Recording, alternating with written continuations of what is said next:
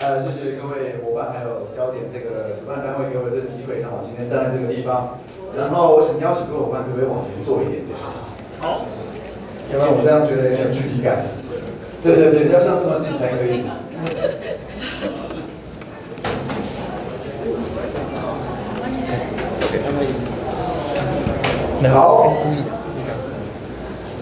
好，谢谢各位伙伴。那在我分享到底我在做哪些事情之前，我想先邀请一下各位，你们平常有没有晚上做过梦？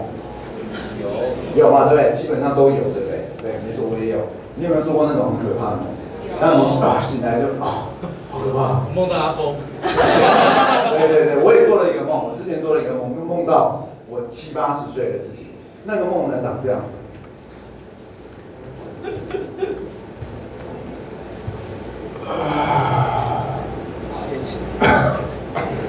你们来了，来听爷爷的故事了吧？您知道吗？爷爷啊，在大学的时候，好后悔没有认真的学习。人家说大学的时候要玩得很疯，要学习得很认真，可惜我都没有做到。说真的，有点可惜。对了，我大学之后啊，出去社会工作，然后呢，朝9晚5的工作，第一份工作好无聊哦，无聊到死。我做了2个月，受不了，我就走了。后来呢，到了第2家公司，主管好烦哦，一直念，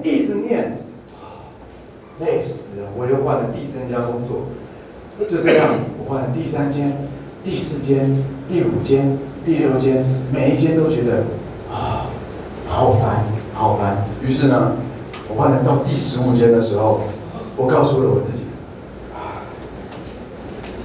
这就是人生啊。于是呢，我这份工作就一直做，做了很久，直到有一天，突然这家公司倒了。你知道爷爷怎么了吗？爷爷就到现在都没有工作，每天就坐在这里，看着外面。对啊，如果我年轻的时候再更努力一点，如果我在工作的时候更努力一点，那该有多好。对了，小毛头儿，我跟你们说，曾经爷爷不是没有创业的机会，可惜啊，那时候我真的太害怕了，我怕到我连说个 yes 想要尝试的机会，我都让它稍纵即逝，都没有把握住。如果你要问我，好可惜，好遗憾。这是我梦到的第一个画面。接下来很妙，这个画面马上变成是这样。小毛头，你们来了！哎呀，来听爷爷的故事对吧？爷爷要跟你们说，爷爷啊，很认真啊。大学的时候，人家说要认真的玩，认真的念书，对不对？我呀，上山下海，跟所有同学跑出去玩，玩得比别人还要疯啊！甚至呢，人家说要努力学习，我每一天上课都坐第1排，跟老师贴得这么近，每天都要问他，就像阿峰那个热情一样。更重要的是，人家说在大学的时候要参加很多的社团，要去认识不同的朋友。我跟你讲，你看。爷爷70、80岁的这个年纪，现在看看现在焦点，你去过了没有？去过，对不对？焦点现在什么规模？我就在焦点那个地方认识很多人的，所以啊，我那时候把握很多机会，认识不同的人脉。所以啊，很幸运的，我出了社会之后，找到了第1份工作。这份工作虽然我只有做业务助理，但是啊，爷爷跟你说，机会是留给准备好的人。我什么都不会，但是我拥有准备的就是那个心啊，那个态度。所以呢，老板说上班朝9晚5，我都晚到第8点、9点。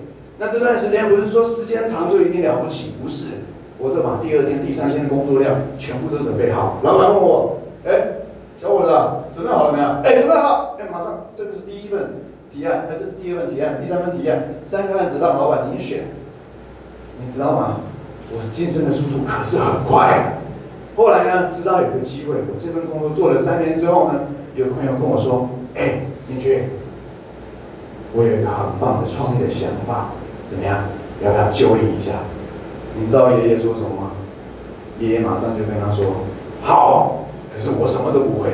没关系，你不会，我教你。我就跟着那位大哥一起创业，创到现在。您知道爷爷什么时候退休的吗？爷爷45岁就退休了。45岁退休之后呢，您看我坐在这个地方，给您这些小毛头讲，还不赖吧？啊！如果你要我回忆这个人生啊，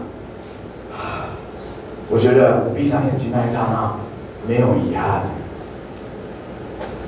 你知道，当我梦完这个梦的时候，我很害怕我成为这个角色。我希望我在我人生70、80岁，我要眼睛合上的那一刹那，我希望我是这个爷爷的角色。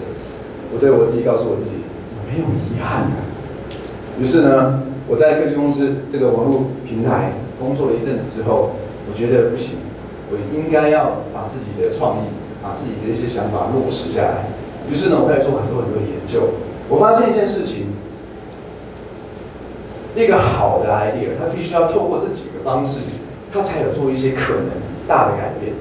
哪3个方式呢？第一个，它需要有一个空间，因为我发现人跟人在进行交流的时候，他没有办法只有透过虚拟的平台，他必须要透过人跟人见面的这种方式的讨论，所以一个空间很重要。所以呢，就是那个空间必须要很热络，不能像是办公室那样一格一格像监狱这样子，它必须要很像创造力的人，很像 Google 这样子。所以呢，空间。第2个部分，在这个空间里面的所有人啊，基本上他必须要有可以连接很强力的连接，甚至呢要形成一种社群。而且更重要的是，在大创意产生之前，必须要有跨领域的人在合作、在分享。所以我那时候就研究到这个。再来，除了本身自己做设计之外，更重要的是你必须要跟在地化连接，需要就是所有的在地的居民能跟你一起产生共同创意。那最后一个呢？刚刚讲的空间，讲的社群，最后一个很重要的就是设计思考。什么是设计思考？各位可能有人听过design thinking这件事情，它就是一个设计的方法论，就是如何透过一个很知识的一个研究设计的方法，然后呢去得到我们一个专案的产品。于是呢，我们在大稻埕这个地方，就创立一个空间叫做 Border Labs 边境实验室。那这个空间呢，你可以这样想象，它就是目前我们听到的 co-working space。但是呢，这 co-working space 呢，我把它定义的跟大家一样，我把它变成叫做 co-creating space。为什么呢？因为一般的 co-working space 连接度可能不够。那我希望呢，在边境实验室这个地方，所有加入边境实验室的团队，它必须要跟我们产生很强大的连接。什么意思？比如说今天有个团队进驻，他有他的独立性，他可以自己做自己的业务。但是在边境实验室呢，我们彼此的团队可以产生新的专案的合作方式。所以来到边境的人，他都可以跟我们产生不同的专案。再来就是我刚刚提到的，边境实验室目前呢坐落在大稻埕迪化街。为什么我们要选择在大稻埕迪化街？因为有几个原因。这个根据这个国外的人在讲啊，这个创新城市到底要什么条件？这几个条件很重要。人才，他必须要有很多不同跨领域的人才在那个地方。再来就是科技，那个地方科技必须要很多元。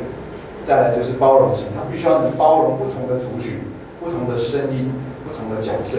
最后一个就是地方资产。这4个东西呢，前3个是最容易培养的，只有最后一个地方资产，它是最难被培养的。大稻埕迪化街这个地方呢，是承载了台北历史记忆的地方，它地方资产非常的丰富。